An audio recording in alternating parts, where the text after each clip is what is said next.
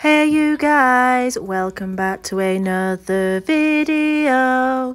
Today's video I'm going to be working on this pop stick and we're going to create a nice, simple and easy but effective gel nail design.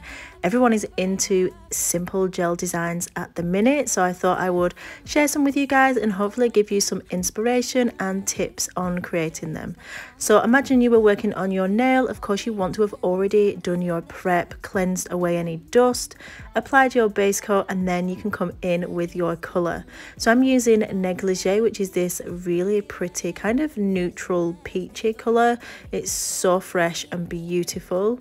I applied my first coat, I've cured it in the light for a full 60 seconds, and now I've just applied my second coat, and I'm going to go ahead and cure that for a further 60 seconds in the light so we can come in with the next part of our design.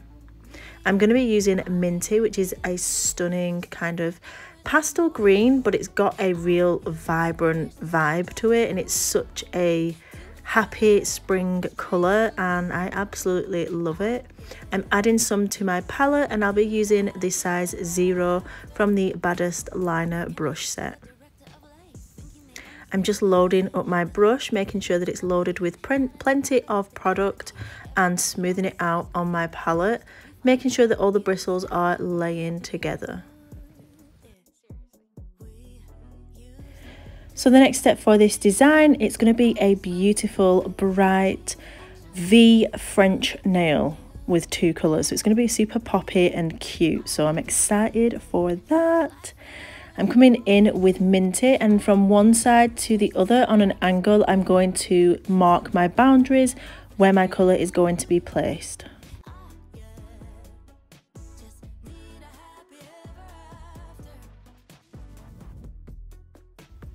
Now I'm switching over to the bottle of gel polish and just using the regular brush, and I'm going to fill in that area. Of course, if you wanted to carry on using the liner brush to fill it in, you can do.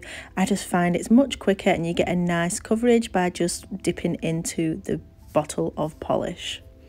Once I've applied my green, I go ahead and cure it in the light for 30 seconds. You just want to make sure it's fully cured, just to the point where no product's going to move around. And then I'm going to come in with Sleepover. I'm going to decanter some of that out onto my palette as well and follow the same process, but this time we are going from the other corner and all the way up and just really filling in the same areas on the opposite side of the nail. So I'm marking out my boundary again, making sure that it's nice and straight. I did go a little bit wonky, but it's easy enough to kind of, fix it up. Make sure it's super pretty and looking bomb. And once you have it exactly how you like, you're going to come in and fill that area in as well. I was kind of tempted to do kind of some line art and something extra, and then I said to myself, stop. I wanted to do something simple.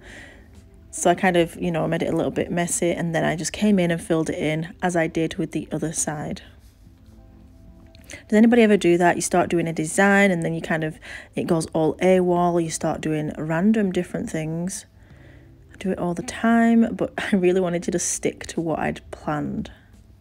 So yeah, I'm coming in with Sleepover, filling in that area, and then I'm going to do a full 60-second cure in the lamp. If you didn't already, please do go ahead and give this video a thumbs up and subscribe to my channel.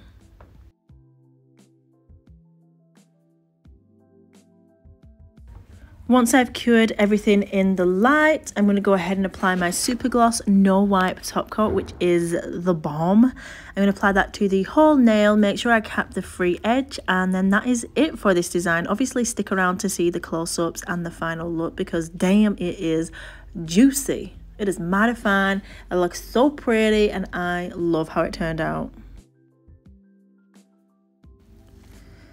Anyway guys, yes, thank you so much for watching. This is the final look. If you did enjoy and you haven't already, give this video a thumbs up.